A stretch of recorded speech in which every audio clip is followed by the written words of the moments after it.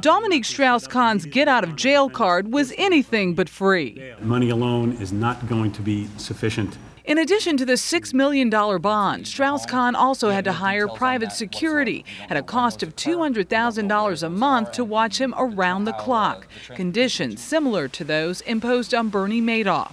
I think it's overkill. I think it's unnecessary. Attorney Gerald Lefcourt has defended high-profile white-collar suspects for years.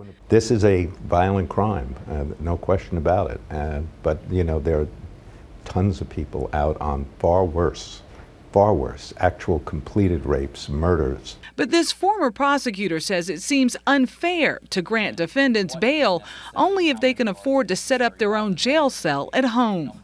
Reasonable people will argue that if we're that worried about this guy, he shouldn't be out at all on any bail conditions. And, you know, some people probably see this as a kind of favoritism. Strauss-Kahn was supposed to be living in this luxury Upper East Side apartment building, but when the location became public, the deal fell through. The media circus upset neighbors.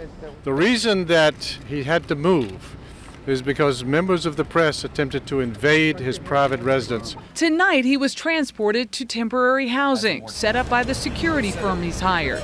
And until they find a permanent place, he won't even be able to walk out his front door. Michelle Miller, CBS News, New York.